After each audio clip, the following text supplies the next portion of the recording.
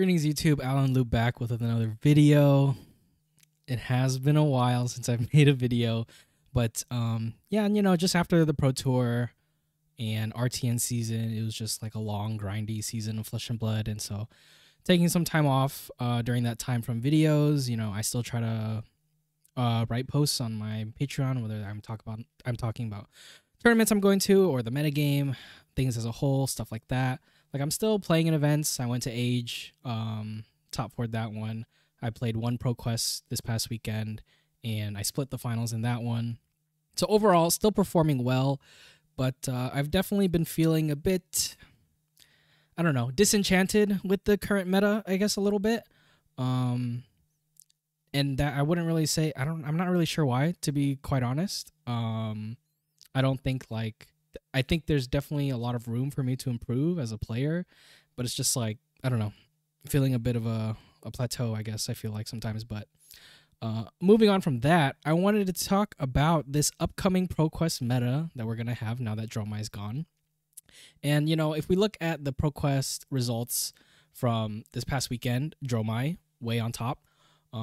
Is that because she is one of the best decks? Probably so. Is that also because this was the last weekend to play Dromai, so everyone who wanted to play her or even owns her deck decided to bring her to Pro Quest? Maybe that's part of it too. KO in second, I found quite interesting because it definitely felt like KO was a bit on the downtrend, especially as maybe with Dromai leaving, other decks that can potentially counter him fairly well start rising up. But I guess that won't really happen until next week when Dromai's gone. I would be pretty surprised if KO is the #1 performer in week 2, but it is what it is. Dorinthia in third, quite convincingly. Not super surprising either, especially after the great showing she had at the Pro Tour. We're seeing her in a lot of Battle Hardens and things like that. Hatchets are really popular. Prism in fourth, I found very surprising. I think just the fact that maybe more deck lists are going public. People are seeing how strong she is and looping, all that stuff. There's the whole ALS debate on Twitter, and for my quick thoughts on it is I don't really care. I've been playing around ALS since, not playing around, but I've been playing against that card basically since I started playing the game. It's just part of the game, and now that there's a whole loop factor to it, whatever. Victor, not too surprising either. Did pretty well at the both the calling and the PT. We use Blue Pitch. Shing posted his list on Twitter. Dennis Zhang, who topped the calling, also posted his list. So Victor definitely in high regard right now. Azalea moving up. Brody won the calling in Phuket on Azalea, and a lot of people are trying out his list as well with the amplifying arrows. A lot of no blues basically, except for Nock, and it's basically Cheerio Azalea. Katsu still there. Kasai, I found a bit surprising. I feel like Kasai was probably, and it's funny because if you watch Arsenal Pass, you'll see that how Hayden Dale talks about Kasai being one of his top decks for this upcoming meta, and I don't always agree with their takes, but I do think Kasai actually has a lot more game than what current results suggests. I would even surmise that she's a better deck than Dorinthia, but don't want to dig into that too much. Kano's on the downtrend. Maybe that's because of the uptrend of Prism or stuff like that. But as more people started to pack hate, we're definitely not seeing him perform as well. And then we have the other heroes: Bravo, Leviah, Max, Rhinar, Bolton, Dash, Uzuri, Viscerai. More niche decks, some wins here and there. Maybe I could have gotten Bravo onto the list if I didn't split the finals, and maybe he would have had 3 wins. I don't know if he had 1 or 2, but because this just appears to be, no, this isn't alphabetical, so maybe. But not a huge deal. Not too surprised with this current Pro Quest results. I think things will shift a lot once Dromai is gone, but at the same time, that almost doesn't even really matter because Part the Mistveil is coming out very soon, and that might change a lot of things about the meta. 3 new heroes, Enigma, Nu, and Zen. They could shake up the meta quite dramatically. We saw how powerful of a set Heavy Hitters was, and, considering, all the effort and all the promotional stuff, Japan premiere, I feel like Part the Mistveil is kind of going to probably be another banger set. So this is going to be quite a short-lived meta, this little Pro Quest meta, but, if you're trying to go to Amsterdam, which I unfortunately probably will not be going, that's another part of the reason that I split, was because I don't realistically think that I could go. But yeah, that's going to be another big event to look forward to. I'll probably just be watching it at home. We had a couple Battle Hardens. Dromai, Azalea, Levia, Kasai.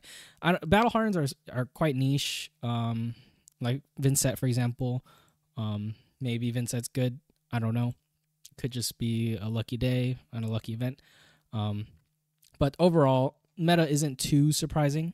But this is still with Dromai. So once Dromai is gone, things will shake up maybe a little bit. So let's get into that. Oh, and I forgot to say, be sure to like, comment, subscribe, all that good stuff. It's quite late right now. And I decided to finally get this video out because I've been slacking on it. I actually recorded this video before ProQuest weekend, but I decided to just re-record it because I feel like I changed my mind on some stuff. So let me just run through some meta decks, because obviously KO is meta, Dory's meta, Kasai is meta, who else is meta? Prism's meta, Azalea's meta, Katsu's meta.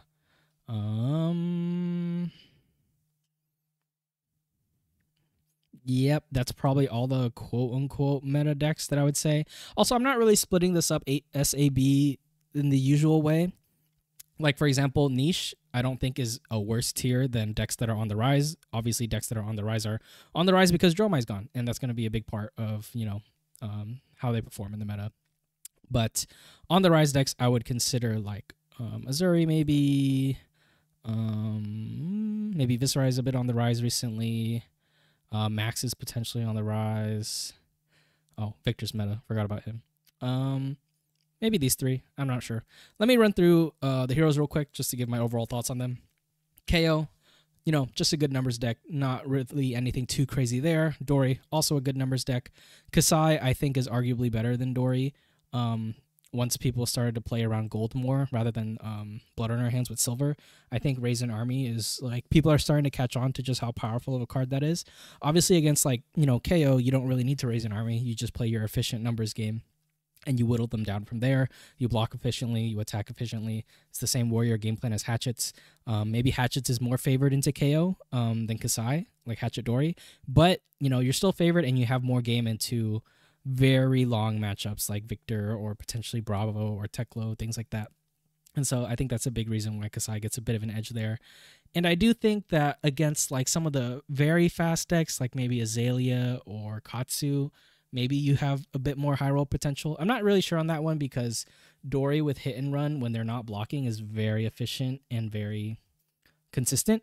Whereas, you know, an aggressive deck like Azalea or Katsu will need to like find their efficient turns and damage quickly against Dory. Kasai, you have a bit of a higher ceiling with your Spoils of War if they don't block, and then you get an early blood on our hands and you explode for more damage compared to Dory. So I think Dory probably just has the edge there in terms of consistency, but you know, the ceiling is present for Kasai. It's just less consistent, of course, because you need to find the Spoils for and then blood on her hands. Prism is definitely on the rise. With Dromai gone, she's going to be the new illusionist, sort of policing certain decks.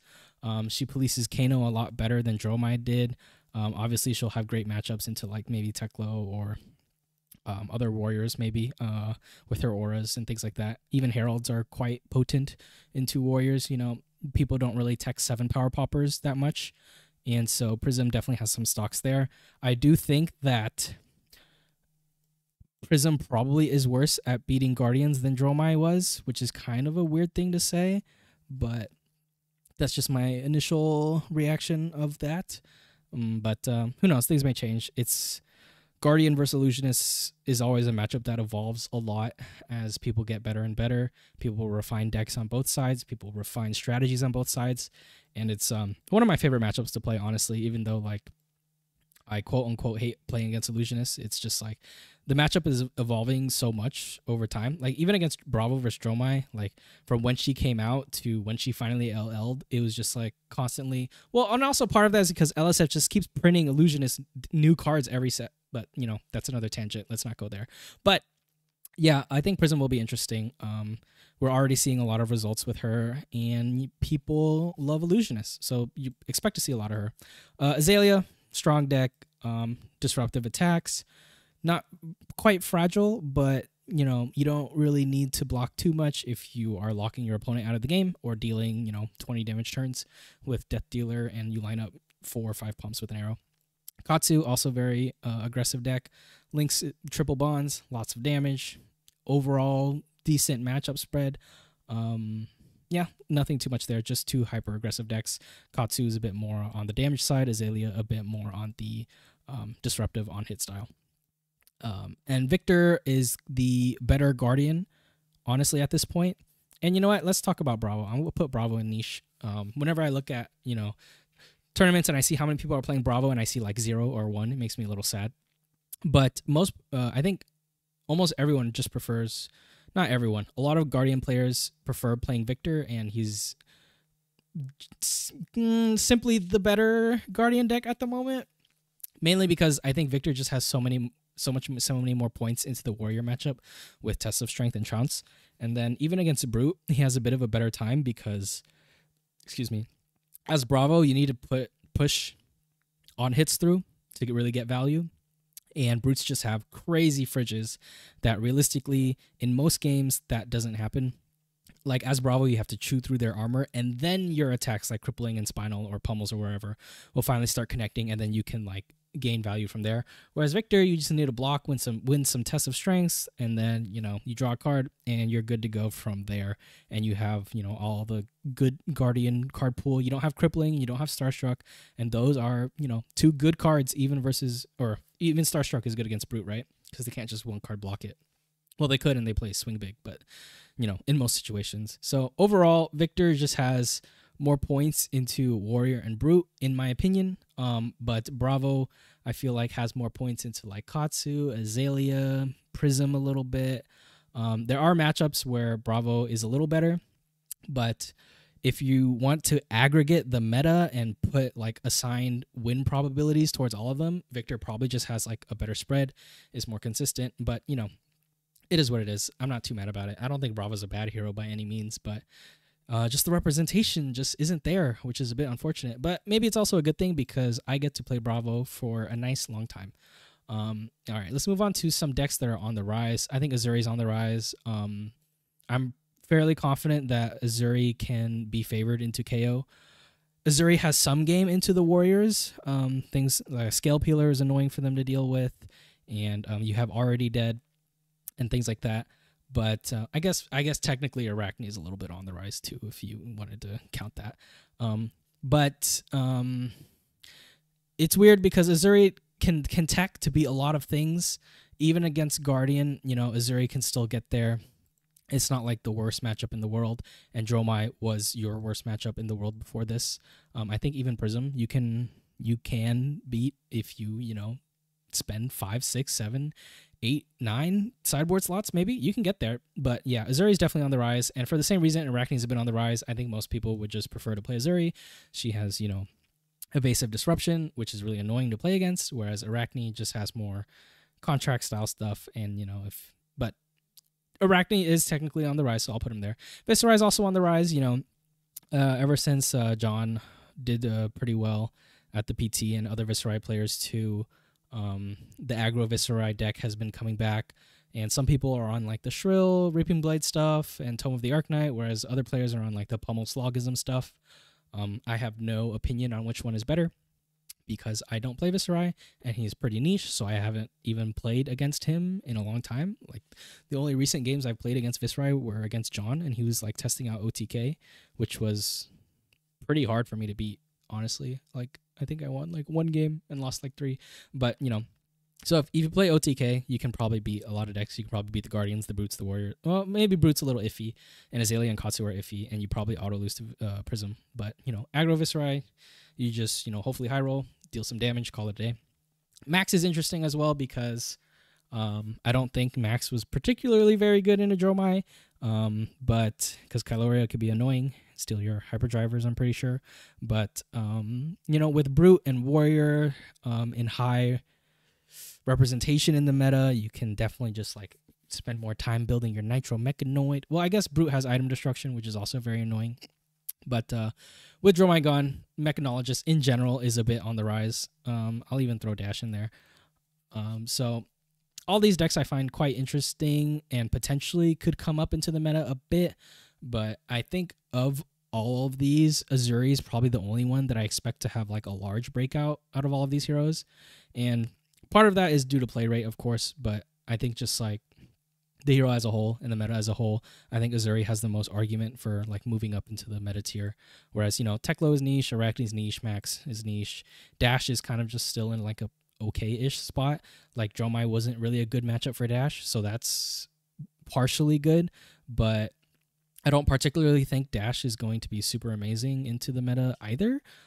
Same-ish for Max, I'm not sure. Viserai, I think people are just, hopping on because people like playing Viserai, and people see other people doing well with Viserai, so it's good. Bolton is good, but I think he's also quite niche right now. I think against the Warriors, it's awkward if you play a Raiden style, so maybe you go switch and you have Raiden and Sabers, or maybe you're a pure Sabers player and no Raiden. It's weird. I think Bolton has a lot of potential to be explored, but I wouldn't really. And Bolton, I don't know. Maybe Bolton's on the rise because he had a bad matchup in a Dromai also. I don't know. It's weird. I could just put like every hero into on the rise because a lot of heroes had bad matchups in a Dromai. But overall, I still think Bolton's pretty niche. I mean, I think Dash is pretty niche too. And then Dash IO is niche.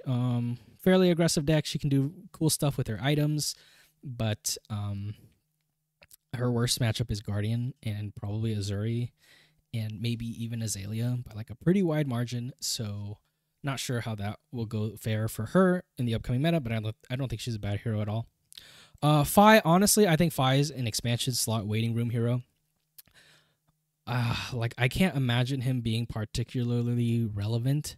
Like maybe he has like the same feel as Viserai, whereas like once one person, releases a deck that performs very well, he'll become more popular and he's not as bad as people think. But the way things currently stand, I honestly just feel like he needs something.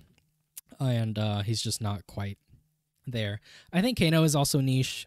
He saw a big burst in the RTN season, and he did top it. He was in top 8 at the PT. He got second at the calling with Caleb, and overall he performs very well. But again, I wouldn't really consider him like a meta hero. It's still something you have to consider when you're deck building, whether how much AB you run, how much Spell Void you run, things like that. If you run Oasis, etc. But yes, I wouldn't really put him in the meta tier. Leviathan, I'm gonna put in niche too. I think my words are not coming out. When heavy hitters first came out and I was testing games against Leviathan, like some ceilings from her were just so crazy that I respected her as a deck a lot. But just also seeing like other games where like she just kind of dies to herself, or she has like one bad turn and it's kind of over. I think in ProQuest it's fine, but in a longer tournament, I wouldn't expect Leviathan to really pop off, and that's just the nature of the hero, I guess, a little bit. I'm not really sure how much, like deck tuning or things like that would fix that. I think Mansant, rightfully so, talks about like, if enough people put in the reps and brought Leviathan to a larger event, she would see more success. But I think that would go for a lot of heroes in the game.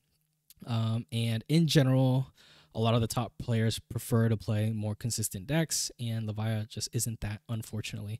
But she's not a bad hero. She's quite strong. Rhinar, also pretty niche. I don't really think this is the right meta for him at the moment. It's not like very blocky stuff. Like obviously the brutes have game into Prism because of gamblers or because of scab skins and Arclight Sentinel stuff, and that's why Prisms run Gambler's Gloves now, so they can reroll your scabs and things like that. But overall, I just think it's kind of it's okay. They have good game into Prism. Rhinar I don't know if he even really has a good matchup outside of that, other than just hopefully you draw your Blood Rush Bellows and you do your thing. Moving on, we have Riptide. I don't know. Honestly, I would put Riptide in the expansion slot waiting room section. I think Warriors probably can just out-grind him. Guardian can out-grind him. He probably has an okay matchup into KO, into Azalea, into Katsu, but I don't know. I think there are probably some Riptide believers out there, and rightfully so. Like there's obviously something to the deck. I see it perform well here and there, but I would consider him another expansion slot waiting room card or hero. Vincent, probably the same. I know Vincent just topped the Battle Hardened, but until I see more, I'm not really gonna put too much stock into that. And then Betsy and Olympia are also in the expansion slot waiting room. Like Hatchet Dory is just better than Hatchet Olympia right now, unfortunately. And that's just because people talk about payoff. Like, Up the Ante is like a pretty insane card. Like, if you ever get double Up the Ante, that's just a ton of value and a lot of damage out of nowhere. But overall, they still just need something. Betsy is just in a awful spot, to be honest. Like, it just really feels like there's no reason to play her over either Guardian. The only things you have going for you are Bet Big and Good Time Chapeau. And Good Time Chapeau is a really good helmet, but you need to make gold to use it, and there aren't really any good ways to make gold outside of Bet Big. You don't want to run Wage Gold. You're not going to play Starting Stake. You can't play Crown of Dominion because that takes up your head spot. And even if you could, even if Good Time Chapeau was like a chess piece or something, like, I still don't think you would run Crown of Dominion. I mean, maybe you do. But Double Down's also like not a great card either for the Wager. In general, the two Wager heroes they just don't have enough. Like, Wager, so many of the Wager cards block 2 in limited, and because of that, you can't really play them in CC. Like, they're just not good. Like, there are the 3-block Warrior Wager cards, like I think it's like Edge Ahead. Is it Edge Ahead? It's the one that 1 for 3 pumps and you get to wager. Those are like pretty decent, but nowhere near just being able to Blade Runner, swing your hatchet, hit and run, swing your hatchet again. So yeah, they need some help. And yeah, I would say this is probably my overall read on the meta. Once again, this isn't a tier list based on strength. Like, I wouldn't put, I don't think Teklo is a better hero than Dash or Kano, for example. I just think he potentially has more stock in the upcoming meta because of Dromai leaving. And, that goes for a lot of heroes. And, if Teklo has the right run, he doesn't run into like Prism, Kano, Azalea, Katsu, he can probably do fine.